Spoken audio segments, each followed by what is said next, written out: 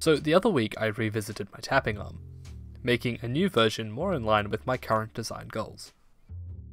I ended the video explaining why I ditched the complicated work holding solutions and saying that I wouldn't revisit it for a while. Anyways, let's revisit it and make a complicated work holding solution.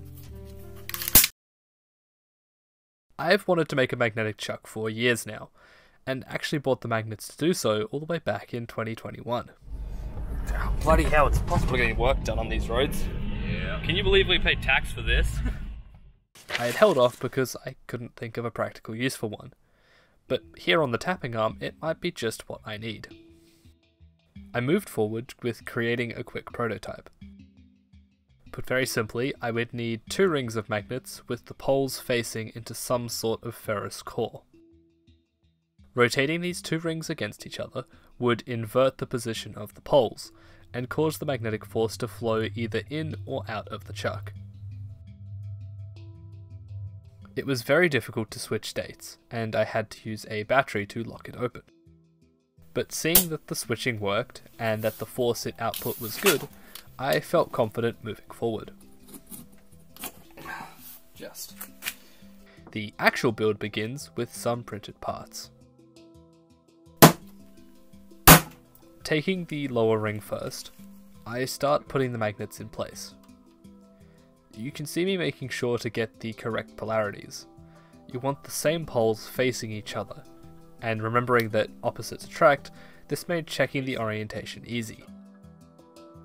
It's also advisable to install the nuts as you install the magnets to keep stuff from escaping.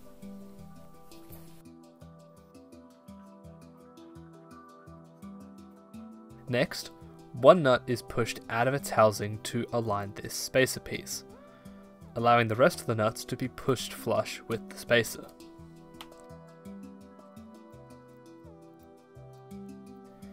I use some tape to hold the magnets in place, so the whole assembly can be bolted into the bed of the tapping arm.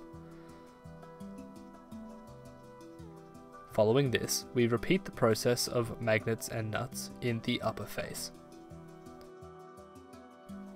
Using these outer wings, the whole assembly can be installed on top of the base. Finally, a single M8 bolt is used to hold both sides in position. I was mostly pleased with this result. The guides in the base ensured it actually locked quite easily between the 2 states, which was something I was worried about. Maybe I should lock these nuts down somehow, but they can't escape and it's kind of fun to watch them pop up and down. Doing some scientific testing, I could see it had more than enough force to hold the vise while tapping. However, there was one small issue. The vise is too tall. I had the choice of smaller vise or smaller chuck, and opted for the solution that didn't involve waiting for stuff in the post. This piece of scrap is the basis of the vise.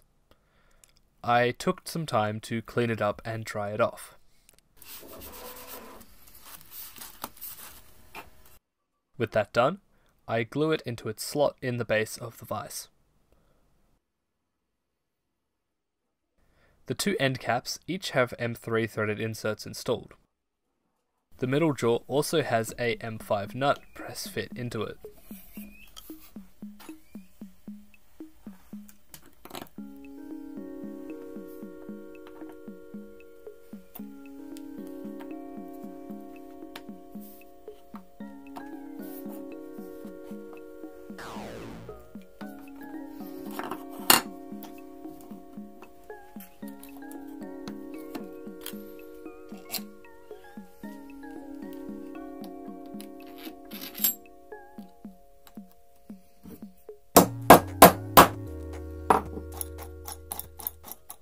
With that done, the vise is now ready to use.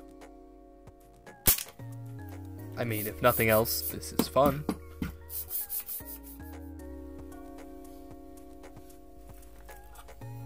I feel like I need to state it more clearly, but this system is mostly so I can use really small taps. This is an M1 tap, and I could not use it without an arm like this. It would break far too easy.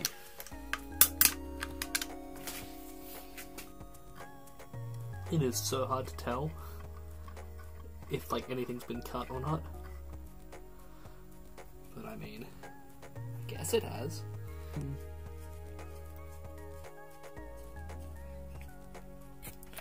Well, there you have it. That is by far the smallest thread I've ever cut. There's a hair for comparison. Overall, I'm happy to finally have tried and found a use for a printed mag switch. Again, this is a very cheap one, like 10 to 15 bucks depending on if you use food YouTuber pricing or not. It's compatible with the tapping arm and ball vise, but you could screw it onto anything. I'm sure there are at least a few things it could be used for. Thank you to my patrons, and to you, as always, for watching.